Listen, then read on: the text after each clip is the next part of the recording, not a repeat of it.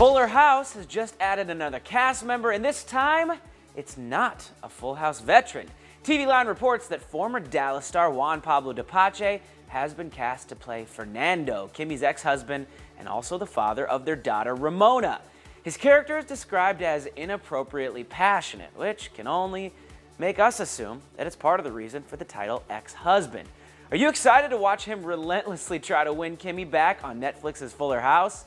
Sound off in the comments and stick with us at Celebified for the latest TV casting news.